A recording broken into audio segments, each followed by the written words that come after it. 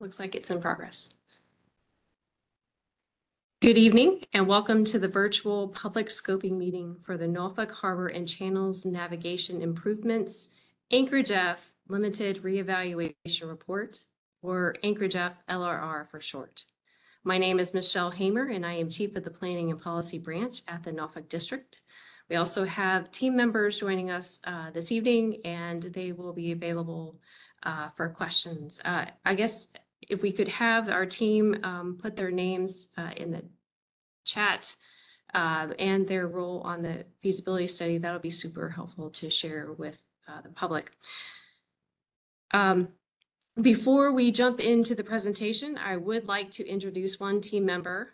His name is Mr. Victor Roberts, and he is the project manager for the feasibility study. Victor, would you like to provide some opening comments? Good afternoon. Welcome to the Norfolk Harbor and Channels Navigation Improvements Anchorage F virtual public meeting.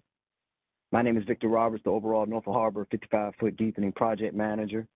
Ultimately, an anchorage is similar to a parking spot or a highway shoulder lane for large maritime vessels. With ever-changing weather patterns, growing containers, commodities and ship repair traffic, and the home of the largest naval base in the world, the Norfolk Harbor is a challenging port to sail.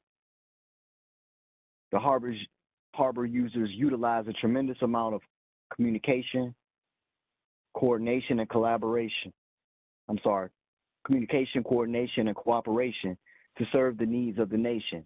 And this is why it is essential that Anchorage F is commercial anchorage, is designed, constructed, and maintained to optimally meet the needs of its end users.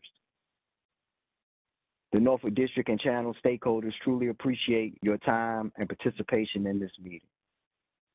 And we look forward to progressing this limited reevaluation report study. Thank you. Thank you, Victor.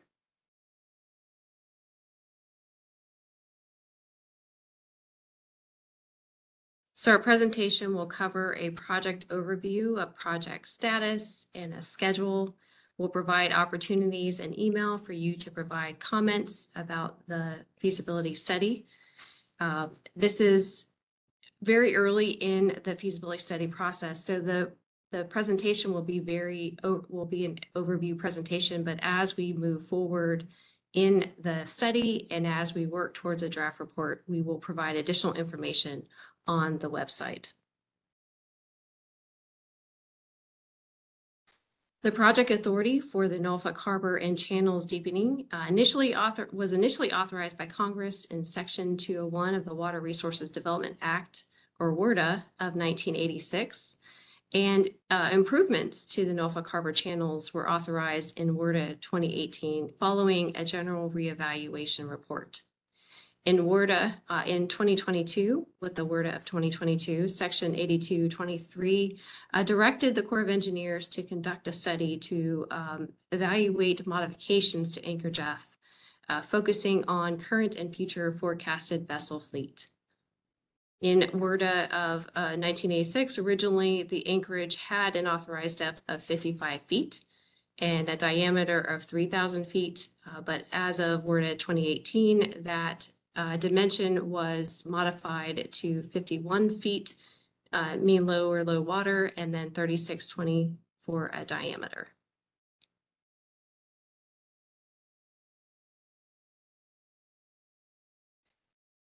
Our current maintained dimension is negative 50 feet and 3,000 feet.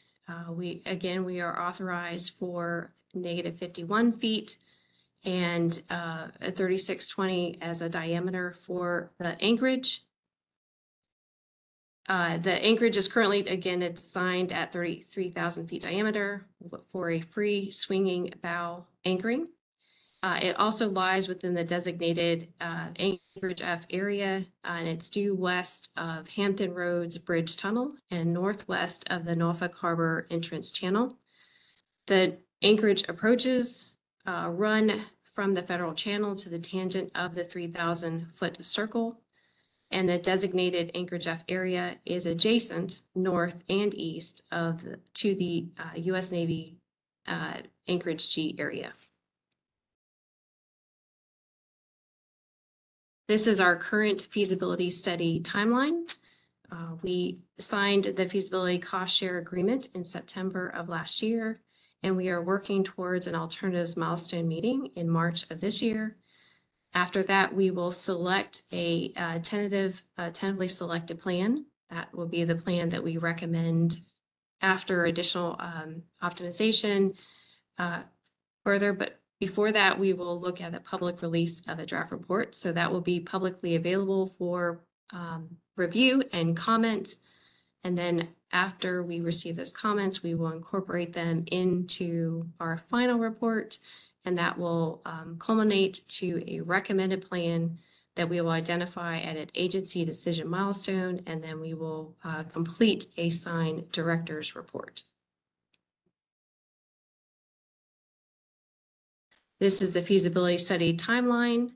Again, beginning with the feasibility cost share agreement. We are here now within the scoping phase, and then we are working again towards the alternatives milestone. And certainly some background information as you are in scoping, the information is very high level. And then as we work towards a recommended plan, we'll continue to optimize and provide detailed assessment of the plan that we recommend, and certainly the alternatives.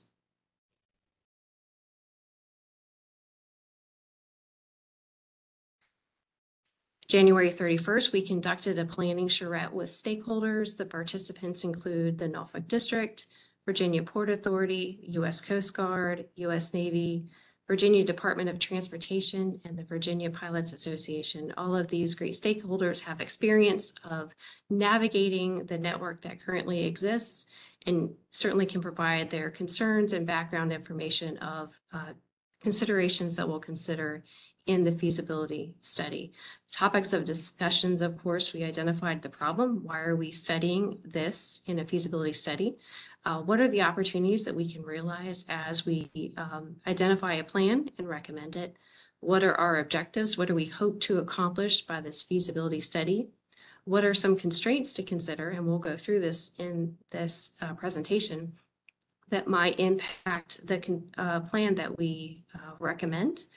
And then what are some of the key uncertainties? What are those things that we don't currently know right now? Or maybe we don't have a high level understanding.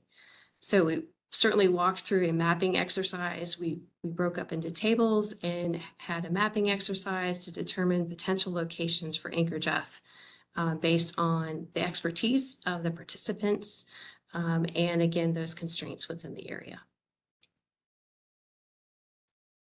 So the problems that we identified is probably the number one problem is that the existing anchorages are insufficient to fully accommodate the existing fleet and certainly a future forecast fleet within the area. And that includes the depth of the anchorage, which right now, again, is authorized at 51 feet. And the dimensions of the diameter of the anchorage is insufficient to support the entire fleet.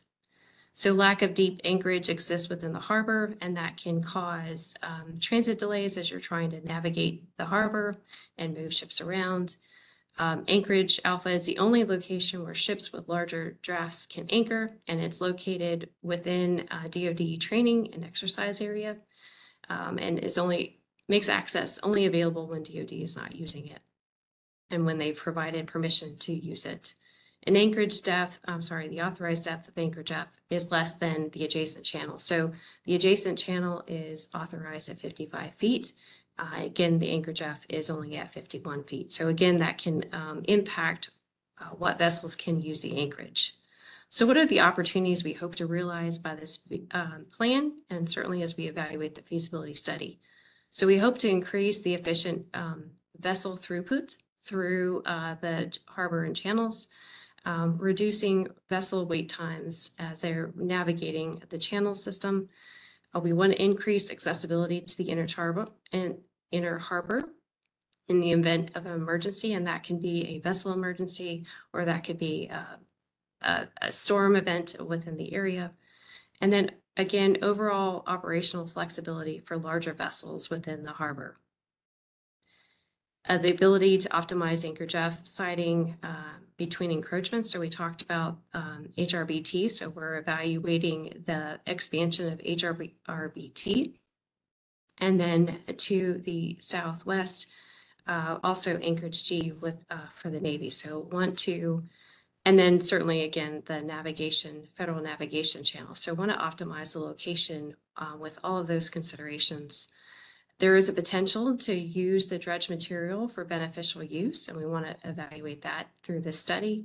And we want to deconflict the use of the military range with commercial vessel traffic, again, by providing more opportunities to navigate within the harbor. Then hopefully we can deconflict the use and then also reduce the delays and increase the efficiency. Also, the potential for siting Anchorage F to manage shoaling. We want to look at reducing the amount of shoaling that would occur within Anchorage F, and then also that reduces costs and maximizes O&M benefits. So what are our objectives of the study? Number one, we want to reduce transportation costs. That increases efficiencies and supports navigation within the harbor. We want to increase safety of all vessels for the entire fleet utilizing the Anchorage, and then minimize impact to port operations in the event of a vessel emergency if they're not able to navigate under normal power. And then the constraints, certainly, as we mentioned before, the encroachments, Navy, the G anchorages, which are adjacent, the degaussing range, U.S. Navy Chambers Field Airspace, and the Hampton Roads Bridge Tunnel expansion. One of the thoughts is, as we evaluate the potential for using the dredged material for beneficial use, we'll have to look into what is the makeup of that dredged material, and can it be used for beneficial use? Also want to consider, are there utilities in the area that might have to be relocated? And are there any cultural and environmental resources that may be impacted and that can influence or certainly inform the anchorage and the impacts that it may cause and we would need to mitigate? So for the feasibility study, we are conducting the National Environmental Policy Act. We will be conducting an evaluation, and our proposal is to prepare a supplemental environmental assessment as the Norfolk Harbor channels have been evaluated and been in place for a number of years. There's existing information that suggests that the additional evaluation may not be a significant impact, which is why we are suggesting a supplemental environmental assessment. Again, the environmental impacts were analyzed in the general reevaluation report in 2018. And so this analysis would really be focused on the difference between what was evaluated in 2018 and what we're evaluating in this study. We will coordinate with Fish and Wildlife, look at the also Endangered Species Act with National Marine Fisheries, Magnuson-Stevens Fishery Conservation and Management Act, the Essential Fish Habitat Assessment, the Section 106, National Historic Preservation Act, Coastal Zone Management Act, and Section 401, 404, Clean Water Act. Some of the topics that we'll cover certainly are air quality and greenhouse gas emissions, climate change, cultural and historic resources, economics and environmental justice, fish and wildlife resources, hazardous, toxic, and radioactive materials, special status species, noise and vibration, geology, hydrology, navigation and recreation, and traffic and water quality.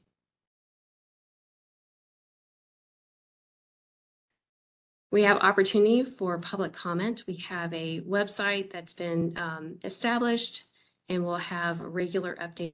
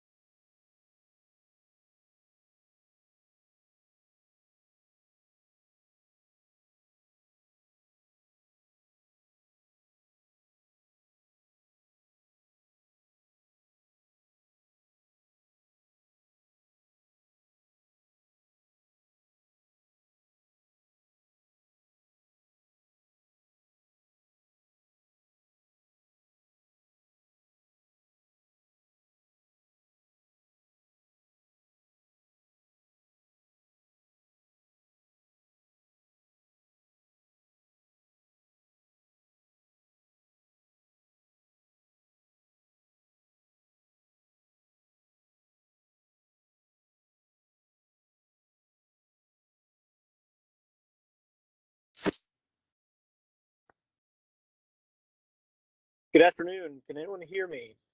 I believe we've lost the audio. Can now. Okay. Yeah, we lost it for about 3 or 4 minutes at the end.